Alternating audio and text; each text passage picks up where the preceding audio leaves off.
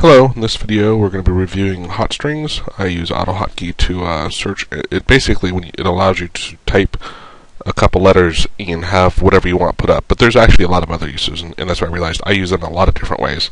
And what I thought is I put these in Word. Granted, the actual script is running in AutoHotkey, and I have a lot more than what I'm showing here. But these are some examples that I wanted to show you. So this can really save you a lot of time. Let's say like you typically type this part right here. This is what I normally end up typing in SPSS because I need to export something. Well, I can just type export period space, and it throws in like what was after this, right? So by typing this by the way, if the format is normally something close to this, where you have 2 colons, the word, and then usually followed by a period or something, and then another 2 colons, and that basically says take everything after that. And when you find this first part here, I should have included the period there, but export period, replace export period with this. So this allows me, again, I can type export period space, and when I hit space is when it does the replacement. The next one, let's say I'm going to do variable labels in SPSS, and I'll be trying to add labels, and I have to go through and try and type, like this, and go backspace, and then put in whatever 1 is, and then, okay, 2 and 3, right? And especially if there's a lot, it's time consuming. So I can just type VL. Oop, I can't type VL apparently. I can type VL period space, and bam, right? I'm pre-configured. So what I would do is, let's say I only had 10, then I can just go back, get rid of the ones I didn't want, right? Did not need. It's much faster. It does support Unicode text, so here I can say this is for check, thank you. So it'll put in there in the right format. And what you'll notice over time is, for the most part, I usually have like a 3-letter abbreviation, and then followed by a period. So I keep mine pretty standardized, and it really helps me remember, because I have, I think, at least several hundred abbreviations. And what I also started doing was doing patterns, which I think you'll notice later on. But so let's say you can install AutoHotkey on a thumb drive, so I can take it anywhere with me. So let's say I wanted to have a distribution list, right? So here I can say this is the Joe distribution list. Of course, I'd never have this because it's just all me. But these were a bunch of different of my email addresses, right? I've already pre-configured, so it's very easy for me to edit it. I don't have to go create a distribution list. I don't have to remember the address. I can just type a couple letters, and it would put it in as much as I want.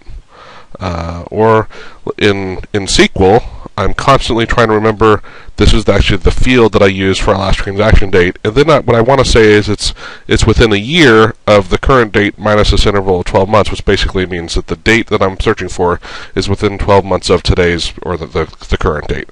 So I can say last transaction date range for me is what that stands for. Oh, and I did grab in the wrong one. I have another abbreviation in my actual code running this, so I don't remember exactly what that abbreviation is, but I'm not going to jump over there to show you that. So, because let's move on to the next one. So this is simple word replacement, right? So we're done with that one. Now let's say you have certain tags or something that you want to, when I do the replacement, I want to end up right here, because that's where I'm going to have to add something. So I can say that stands for hide column, by the way, the HC period, and see how it dumped me right in here? And this is how it did it. It said go left 4. So if you count from the very last line, 1, 2, 3, 4, right, that's how it knew to dump me in there. I'll do the next one.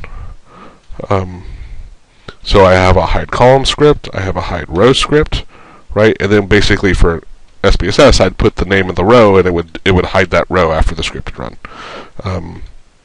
Now let's say if you were doing HTML, right, and I can never remember these, so here's my standardized, right? I can say C for color, C black, and now it dumps me right in the middle of my tag. It properly open and close the tags for me.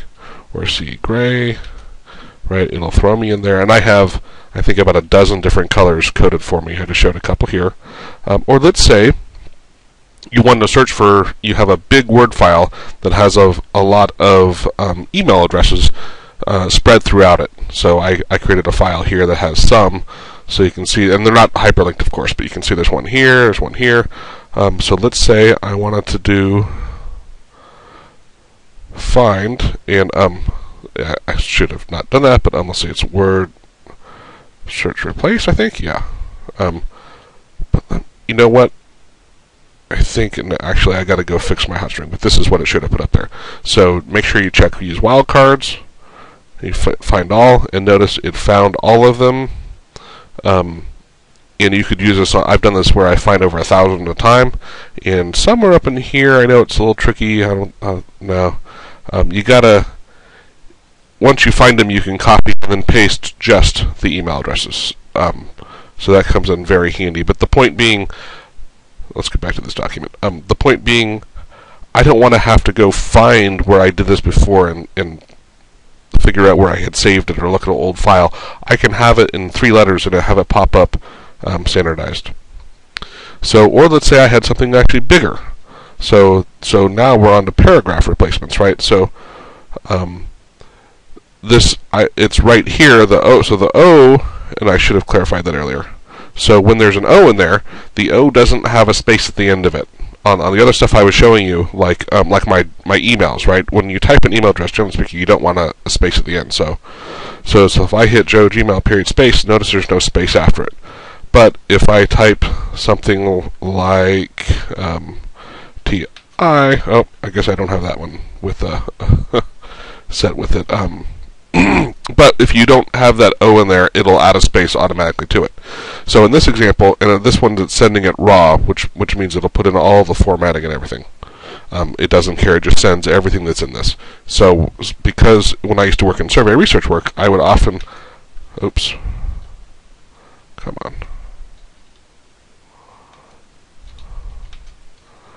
Oh, I don't know why I'm, Alright, I should have been typing thank you, this.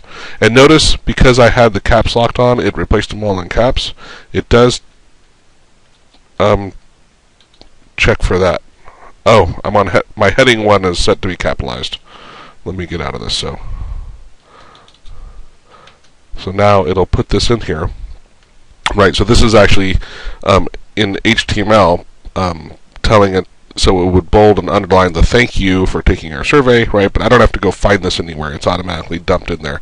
And that it can be, you know, 1 paragraph, several paragraphs, like this, my next one here. So this is how I remember is join my samples table, and it just dumped all of that in there for me. I'm not sure how I got onto orange text. That's just the formatting in Word, but I can join, and I think my other ones are join.eStore, right? So I have these pre-configured, and they set up some of my joins for me in SQL automatically. Or let's say you have to have line breaks in a certain way. So when I'm programming surveys, oh, sorry, that's an I. So this would be my scale, right? It instantly put a not and a line break, important into the line break, and then 1, 2, 3, 4, 5, 6, and then very line break more. And server gives me agree. So this is my strongly agree to disagree scale, but it's easy to keep it standardized. You don't have to go copy it and borrow it from anywhere. So it's very, very quick and easy. Let's say you had more than just a couple paragraphs. You had a lot of stuff, right? So and I'm going to create a new one. So, but honestly, I don't use this enough. Let me grab this so I can have it on my other page. Come on. Okay. So if I type SQL .temp,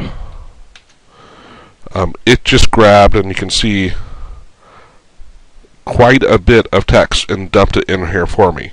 And it did that because over here, it actually, I told it to go read whatever this file is here, copy it to the clipboard, and then send play, which just means send, and this caret here, that means control. So send control V. So basically it's telling it to paste. Go read this file, copy it to the clipboard, and then paste it wherever I am. And you can see how fast and easy I pulled up, what is that, 6 pages of stuff here that I use all the time, right? So it makes it very, very easy for me to go grab my template as much long as you want. And there are other ways you can actually grab rich text format as well if you wanted to. So there's that one. Often I have certain words that I want to have capitalized, like I work with SPSS a lot, and I'm in the stupid, I'll type it down here. So if I type SPSS lowercase, it'll uppercase it for me, right? Or WebEx, it puts it in the correct capitalization. I think I have Python as well. I'm not showing it, but you can see how easy it is to make you look smarter because you're doing things correctly, and it just looks a lot better. Alright, let's get rid of that. Another cool one I use is for path for folders that I access a lot. So let me open up and explore our window here. And what this allows you to do is to, let's say if I'm up here, I can say p.icon, and it'll jump me right to this path. So see this path right here, b progs icons, and that's what this was. Oh, and look at that, I don't have the R. So when I do this next one, I'm going to put in progs AutoHotkey underscore L, and this tick mark in the R, the tick mark is what's over the tilde, or I'm sorry, under the tilde. It's the lowercase of the tilde next to the number 1 in your upper left hand side of your keyboard. Now watch what happens when I type AHK. It looks like p.ahk. I don't type that one very often, so I can't remember it. So p.ahk, instantly I don't even have to hit enter, right? It jumped me right to it. And p.wk jumps me to this folder, right? So it's very quick and easy.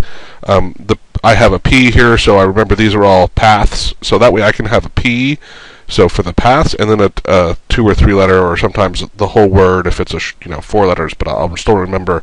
So what's great is you program them to what works for you, right? What makes sense to you. Or let's say you want to have it where it launches programs.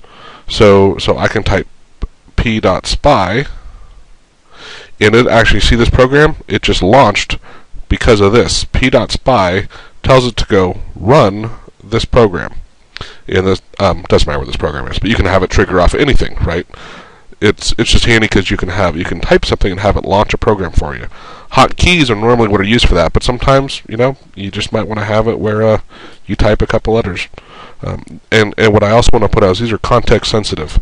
So if I open up SPSS here and I go to a syntax window and I type R period space, notice it starts with the backslash and then has asterisks ending in a period, right? SPSS, that's how I can comment out a whole line.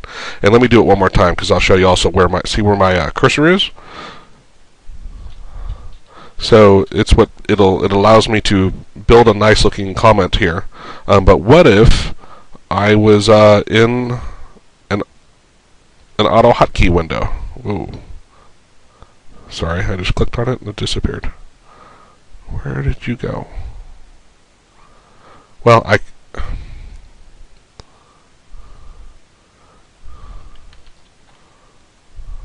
yeah, it's still gone. Maybe it's back here somewhere. Wow. Okay, I'll open a new window. Maybe. No, and that's not working, of course.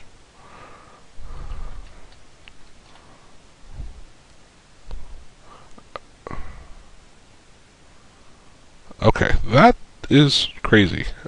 Sorry, it just disappeared on me. So I can still, like I said, I can do this in here, but I'm gonna do it down here. So I'm not in SPSS, and now when I type R period space,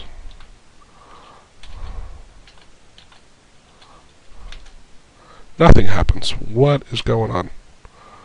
Hold on.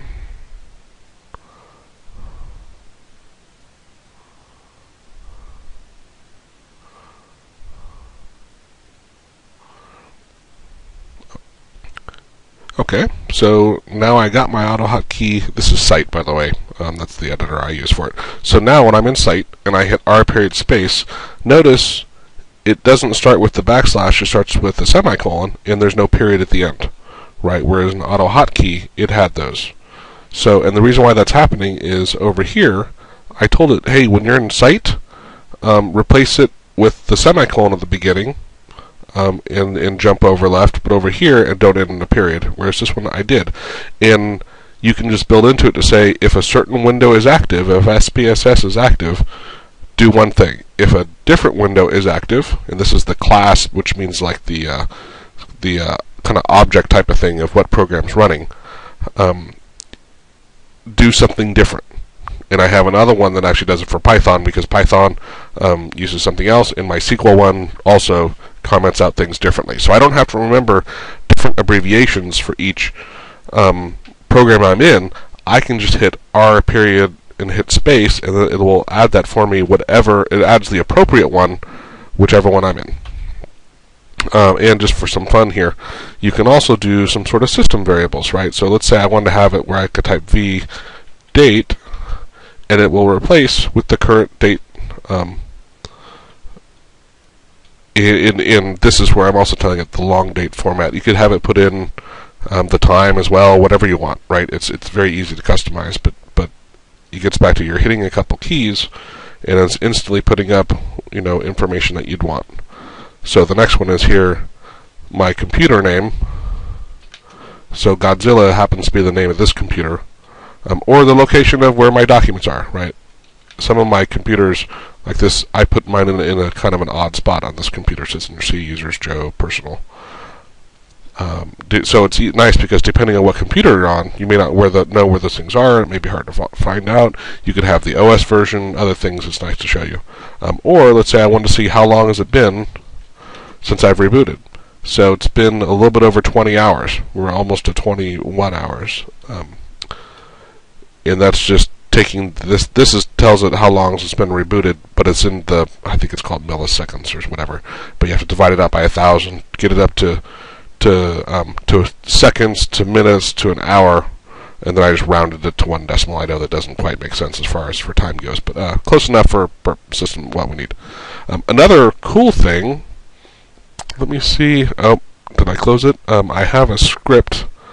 Let me see if I can remember where I keep it, because it's just kind of fun, and basically allows you to just type and do some math wherever you are. Test Hotstrings, I think that's the name of it. There we go. So I'm going to launch it.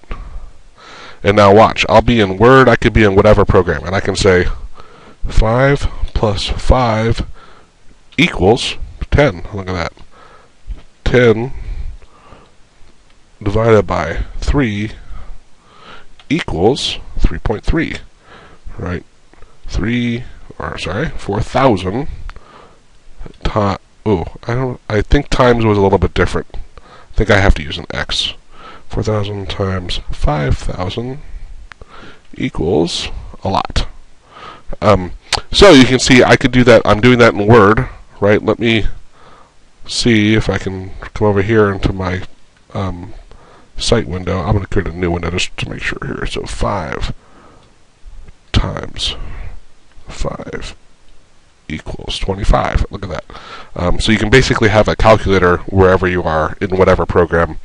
The other thing I have running, by the way, is a spell check that, let me see if I can pull it up here real quick. It goes across, it's always running in every program, and there we go. And it works in every program, and it's going across thousands. So these are all the things. So these are the ones I've added because I always spell them incorrectly. But you can put in whatever you want, right? So it looks for would of and replaces would have. So it helps you be grammatically better, but also spell. It's the normal spell check as well as a lot of other additional things. And this runs in my instant messenger. In my email, in Word, in whatever I'm doing, even SPSS, right? Everywhere, it automatically is running and is constantly making me look a little bit smarter. Okay, that's it. Thank you.